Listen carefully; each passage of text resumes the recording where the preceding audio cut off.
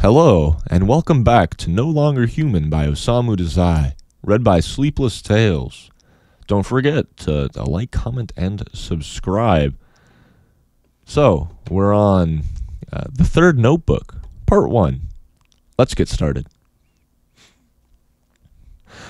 One of Takaichi's predictions came true. The other went astray. The inglorious prophecy that women would fall for me turned out just as he said. But the happy one, the one that I should certainly become a great artist, failed to materialize. I never managed to become anything more impressive than an unknown, second-rate cartoonist employed by the cheapest magazines. I was expelled from college on account of the incident at Kamakura, and I went to live in a tiny room on the second floor of Flatfish's house. I gathered that minute sums of monies were remitted from home every month for my support. Never directly to me, but secretly to Flatfish. They apparently were sent by my brothers without my father's knowledge. That was all. Every other connection with home was severed. Flatfish was invariably in a bad humor. Even if I smiled to make myself agreeable, he would never return the smile.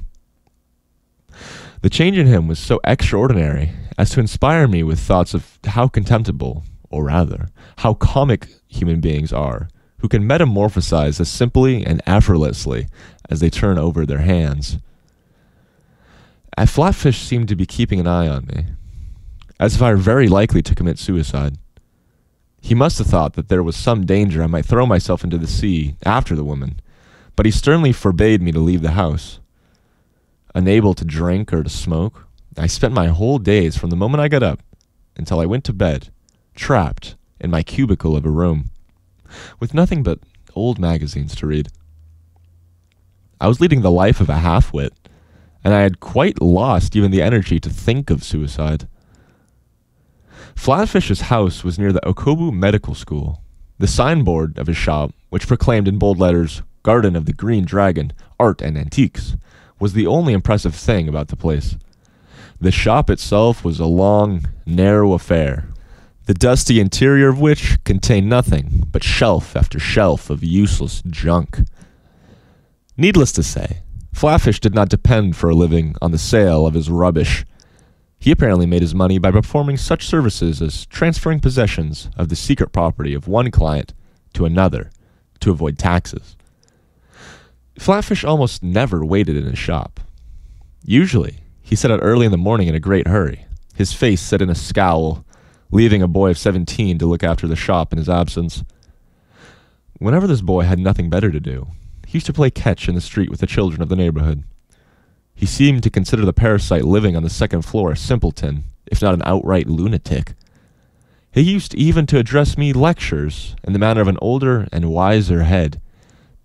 Never having been able to argue with anybody, I submissively listened to his words, with a weary, though admiring expression on my face.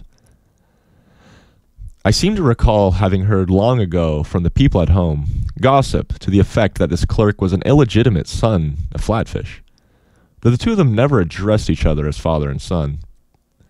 There must have been some reason for this, for Flatfish's having remained a bachelor, but I am congenially unable to take such an interest in other people, and I don't know anything beyond what I have stated. However, there was undoubtedly something strangely fish-like about that boy's eyes, leading me to wonder if the gossip might not be true.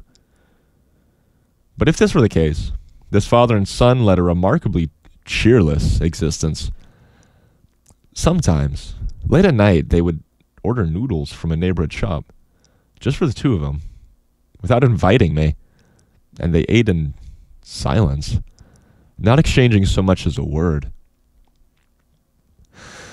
The boy almost always prepared the food in Flatfish's house, and 3 times a day he would carry on a separate tray meals for the parasite on the second floor.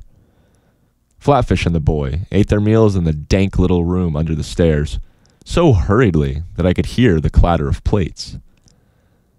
One evening, towards the end of March, Flatfish had he enjoyed some unexpected financial success? Or did some stratagem move him?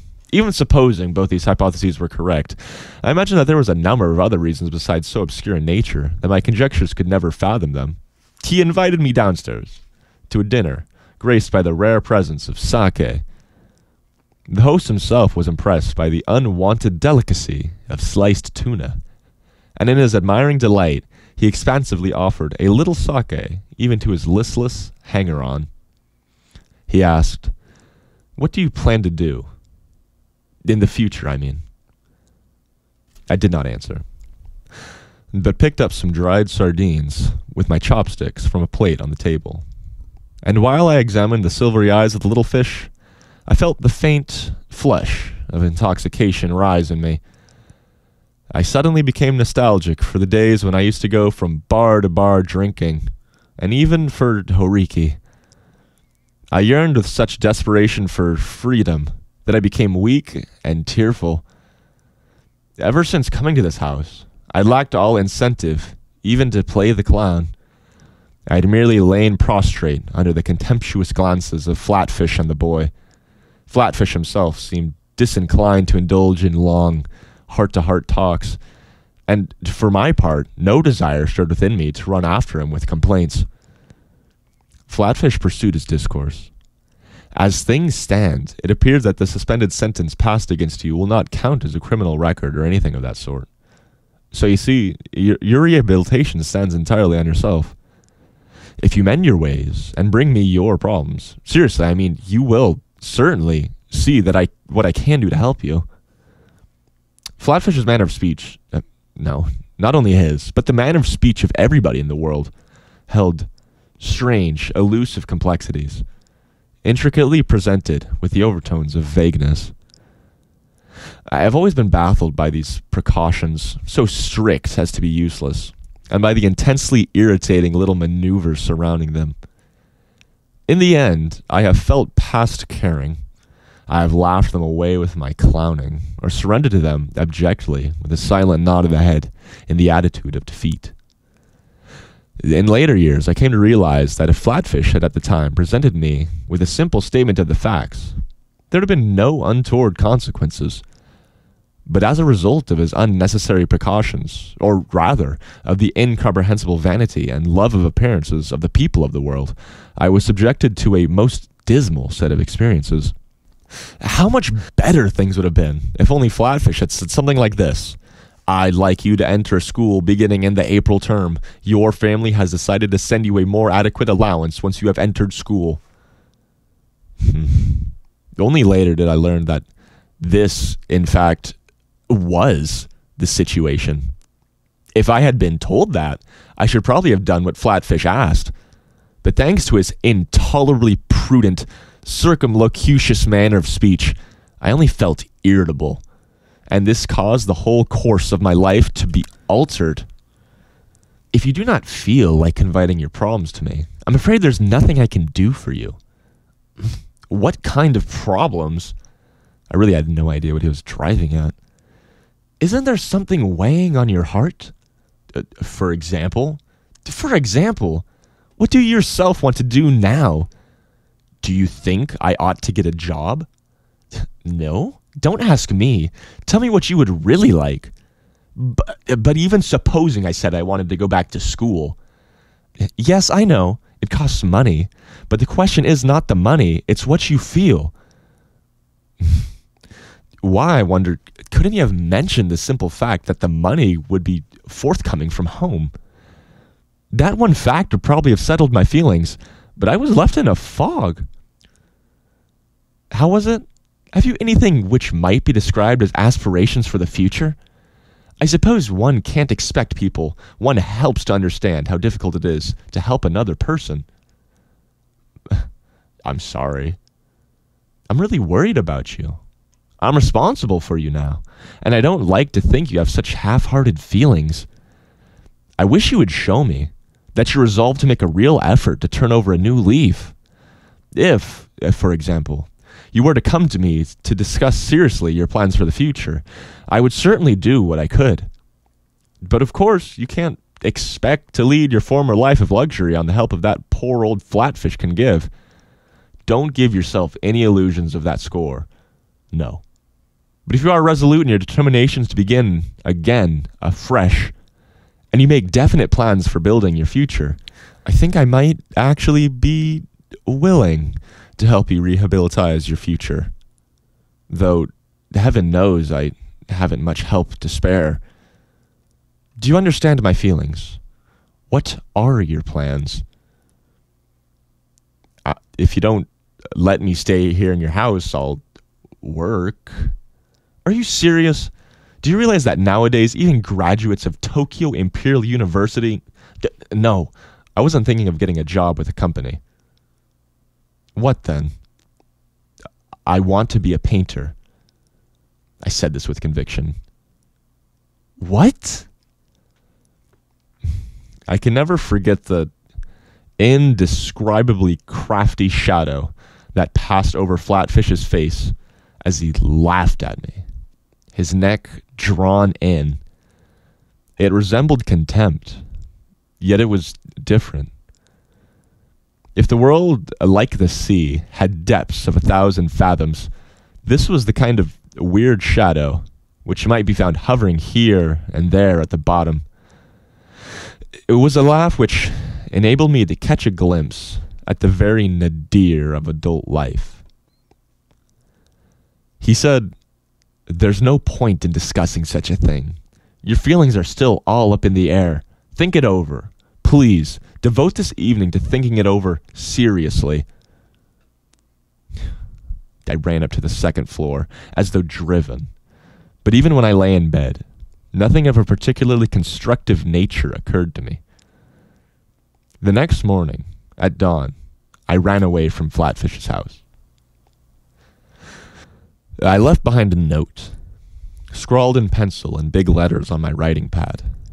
"I shall return tonight without fail. I am going to discuss my plans for the future with a friend who lives at the address below. Please don't worry about me. I'm telling the truth." I wrote Horiki's name and address and stole out of Flatfish's house.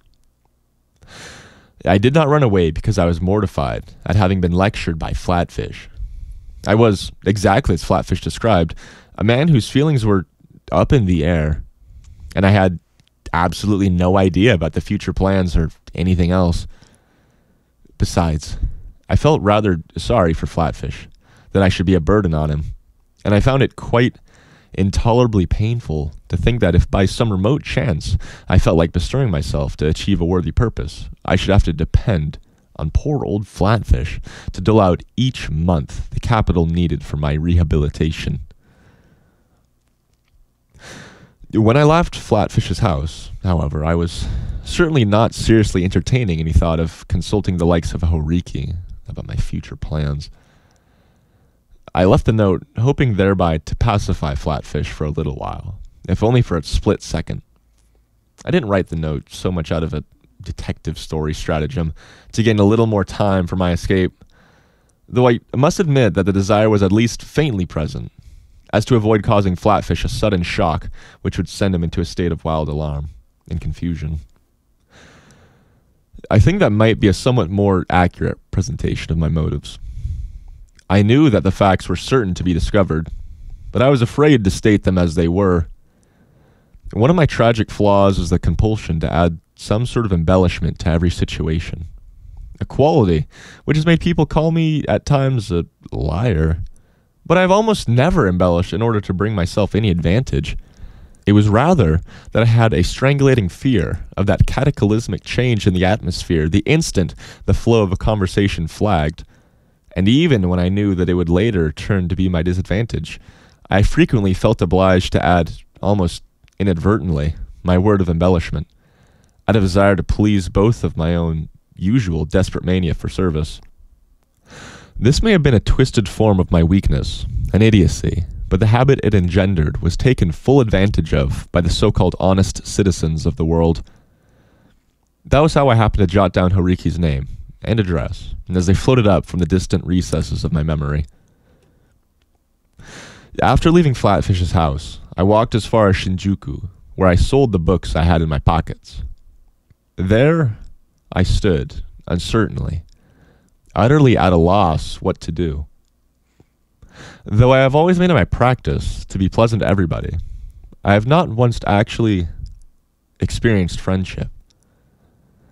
I have only the most painful recollections of my various acquaintances, with the exception of such companions in pleasure as Horiki. I have frantically played the clown in order to disentangle myself from these painful relationships, only to wear myself out as a result. Even now, it comes as a shock if by chance I notice in the street a face resembling someone I know, however slightly, and I am at once seized by a shivering violent enough to make me dizzy.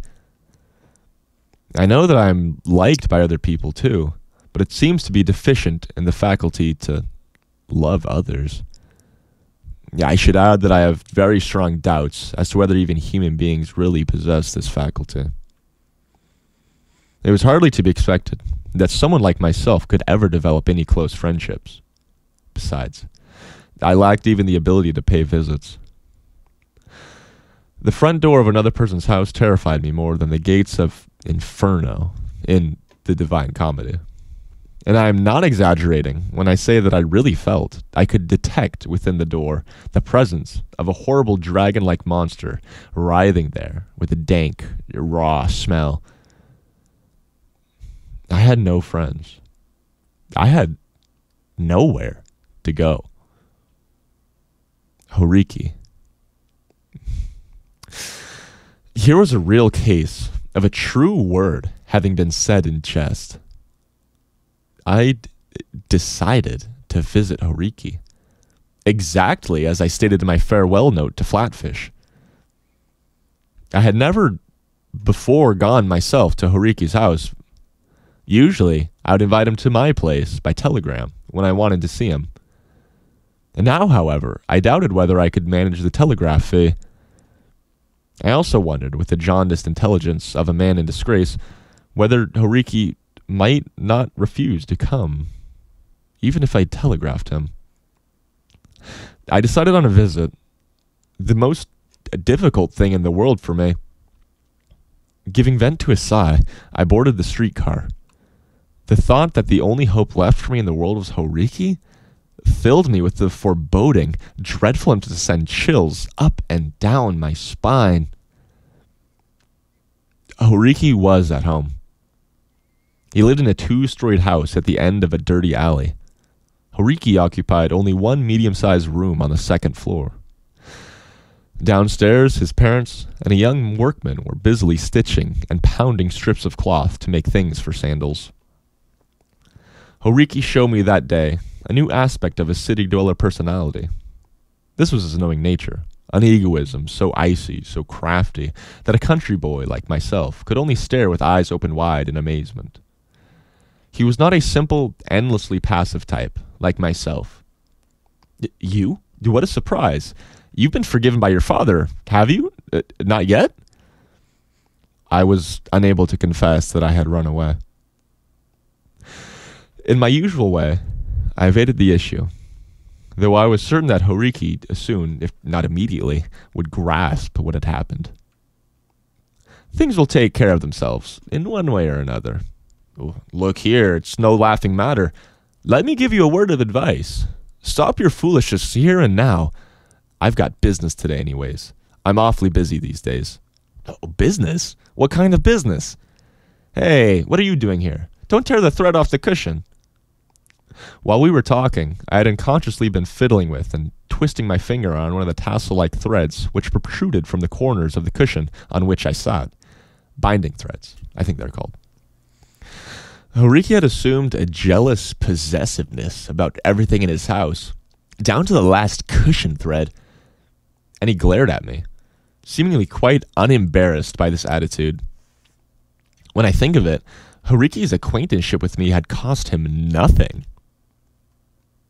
Horiki's aged mother brought in a tray with 2 dishes of jelly.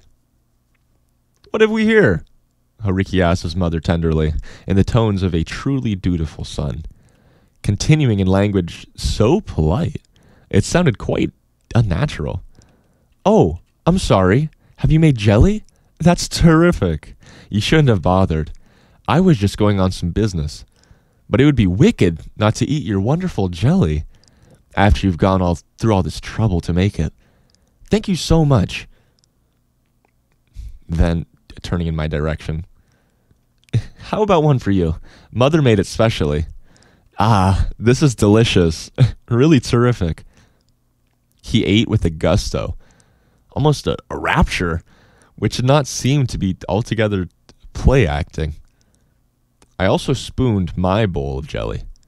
It tasted watery. And when I came to the pieces of fruit at the bottom, it was not fruit after all, but a substance I just could not identify. I by no means despised their poverty. At the time, I didn't think that the jelly tasted bad, and I was really grateful for the old woman's kindness. It is true that I do dread poverty, but I do not believe that I have ever despised it. The jelly and the way Horiki rejoiced over it taught me a lesson in the parsimoniousness of the city dweller, and in what it really is like in a Tokyo household where the members divide their lives so sharply between what they do at home and what they do on the outside. I was filled with dismay at these signs, and I, a fool rendered incapable by my perpetual flight from human society, from distinguishing between at home and on the outside, was the only one completely left out. That I had been deserted, even by Horiki. I should like to record that even as I manipulated the peeling liqueur chopsticks that eat my jelly, I felt unbearably lonely. I'm sorry, but I've got an appointment today, Horiki said, standing and putting on his jacket. I'm going now. Sorry. At that moment, a woman visitor arrived for Horiki. My fortunes thereby took a sudden turn. Horiki at once became quite animated. Oh, I'm sorry. I was just on my way to your place when this fellow dropped in without warning. No, you're not in the way at all. Please, come in. He seemed rattled. I took the cushion from under me and turned it over before handing it to Horiki. But snatching it from my hands, he turned it over once more as he offered it to the woman. There was only that one cushion for guests, besides the cushion Horiki sat on. The woman was a tall, thin person. She declined the cushion and sat demurely in a corner by the door.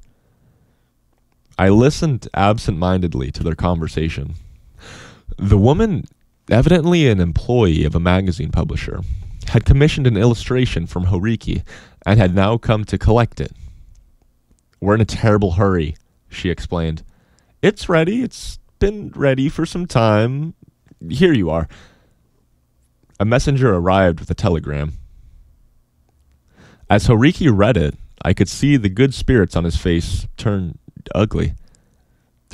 Damn it! What have you been up to?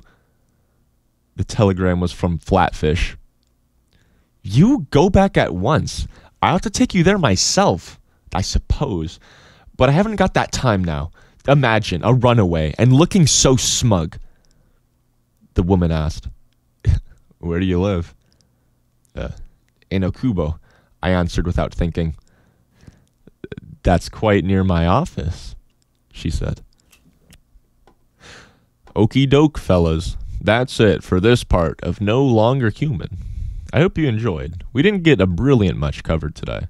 But we'll finish into the next part, okay? Chapter 3. This book's been having some long chapters recently, so I'm pacing them out a little bit, alright? Anyways, this is Sleepless Tales. Don't forget to like, comment, favorite, and subscribe, and the rest. So, have a great night. Bye!